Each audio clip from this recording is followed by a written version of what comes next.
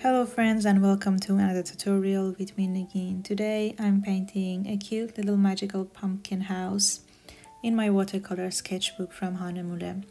This is a 100% cotton sketchbook, 250 GSM thick.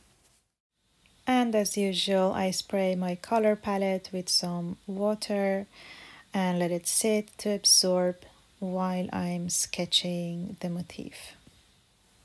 For the pumpkin, I want to draw an oval organic shape and leave some space around it for adding details such as autumn leaves, mushrooms, rocks, moss, and some grass.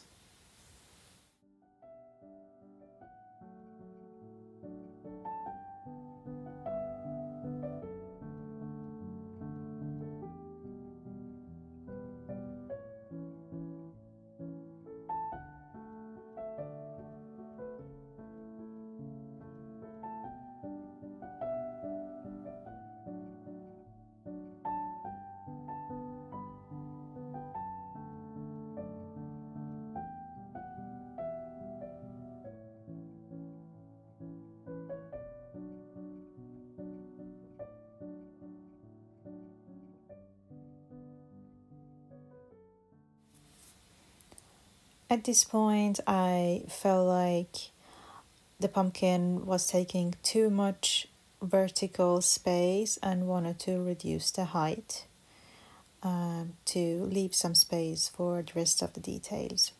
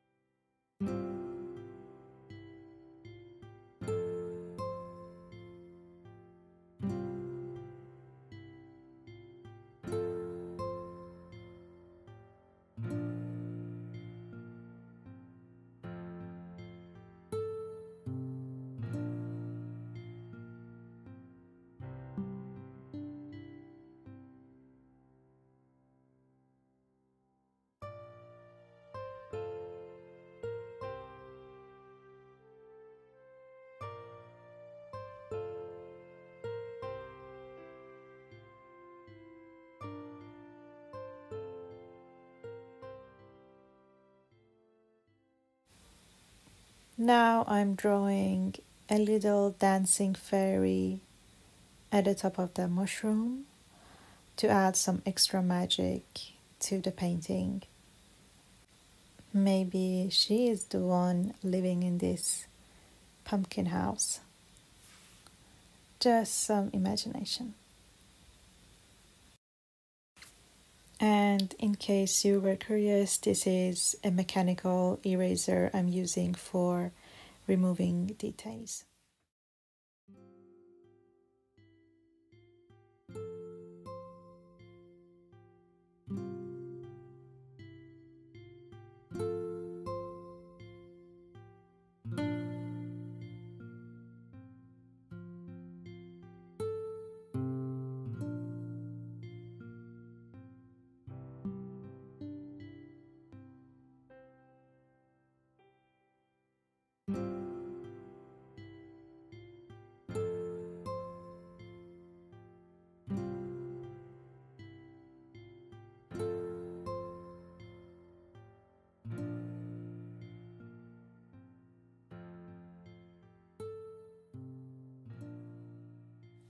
Now it's time to paint, and I want to first paint a faded background like a frame around the illustration. And for that I use this wet on wet technique where I pick a clean wet brush and just wet the surface with some clean water. Then I go ahead and drop some paints in the wet area. And I'm using a round brush. This is a synthetic brush from a local Swedish brand. For the colors, I'm using some lemon yellow, yellow ochre, and a tiny bit of sap green around the pumpkin area. Since the paper is wet, when you add the paint, it will automatically flow and blend. So don't overblend it and let the water do its magic. After it has dried, it will create this nice faded and blurred background. Now I'm adding a tiny bit of the sap green to the background, trying to avoid the pumpkin itself because there I want to end up having a clear orange color, and having the green might end up making it look a bit muddy or brownish. Having a paper towel is always handy. I now remove some excess paint and water, let it sit for a few minutes, and then go over with the hairdryer to speed up the drying process. I pick a smaller round brush, and this time using the clean water, I will only wet the surface of the pumpkin where I'm adding the orange color. Start by lighter colors, not add too much, and darken as you go. So as you can see again, having the wet surface lets us create this even spread of paint without leaving that many hard edges. This is called wet on wet technique and an important technique for watercolor painting. I'm adding some red to my light orange. It's a vermilion red specifically, and little by little add more definition and contrast to the painting by adding darker colors. An important technique that comes with practice here is that I constantly clean my brush and use the paper towel to control the amount of water on the brush for spreading the paint. So I pick some of this mix of orange and red, put it down, then tap my brush into the water to remove the extra paint from the brush, which gives me a clear load of water on the brush, and then apply it again on the surface to spread the paint. So pick the paint, put it down, clean the brush with water, and spread the paint with your clean brush. It's a bit hard to explain, but I bet if you just give it some practice and try, you will get hang of it. So now I picked some brownish red to darken the mixture again, and adding another layer of contrast to make the pumpkin pop even more.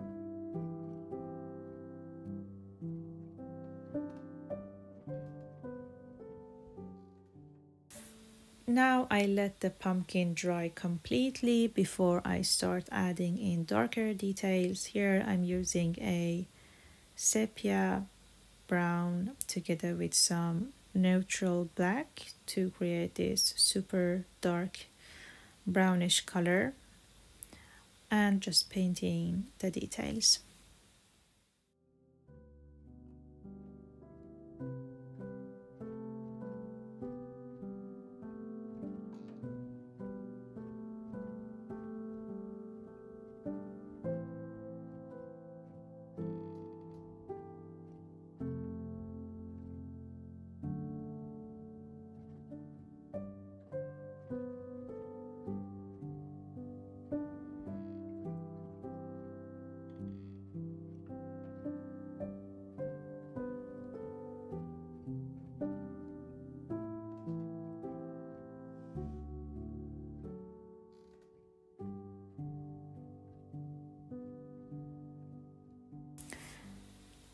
For painting the larger leaves, I use the wet on wet technique to get this even spread of colors, especially because the area I'm painting is larger. And another thing it's good to think about is how you combine colors, or how you choose which color to put next to which. So, I want to paint these autumn leaves. They come in all different colors and shades. Here, I choose to put the green tones closer to the pumpkin and the yellowish and orangish tones a bit further away, because I don't want to end up having orange on top of orange. Because if we have that, then the elements won't pop as much. So as you can see, the closer to the pumpkin, I try to use a different color. In this case, it's green, and I fade it to the orange or yellowish tones further away from the pumpkin shape.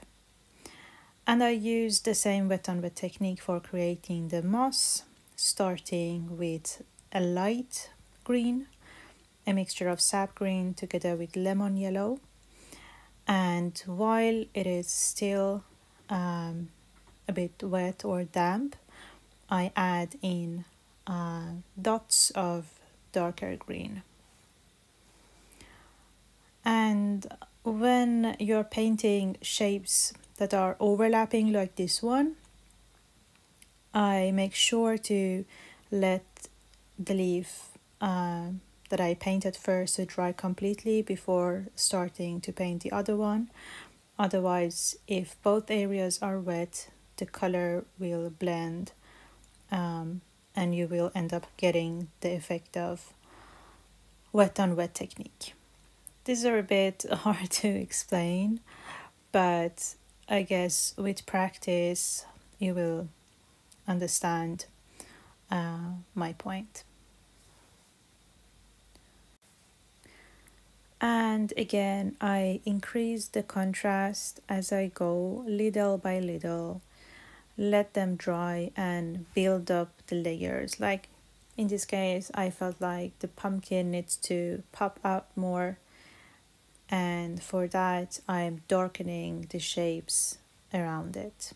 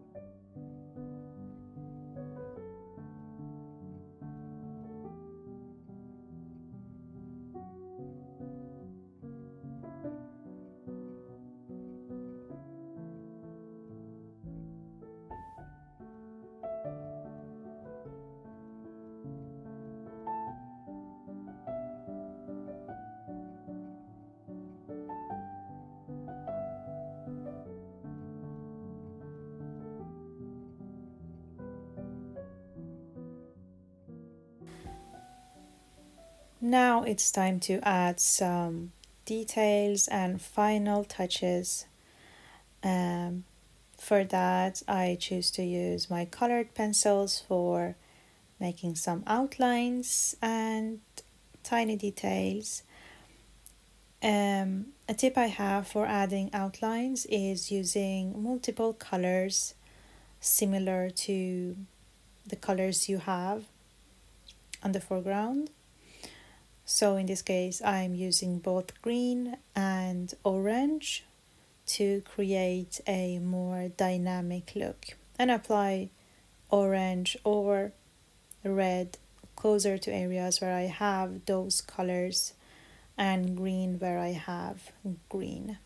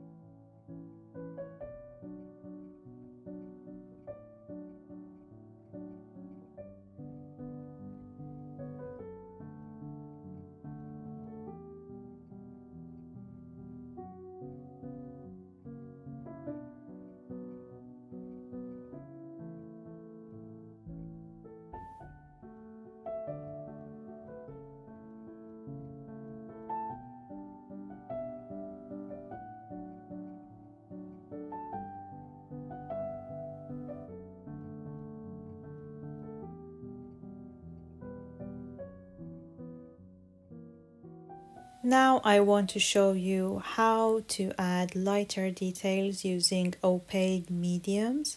Here I have a Molotow acrylic marker, which I'm going to use for these tiny dots on the mushrooms.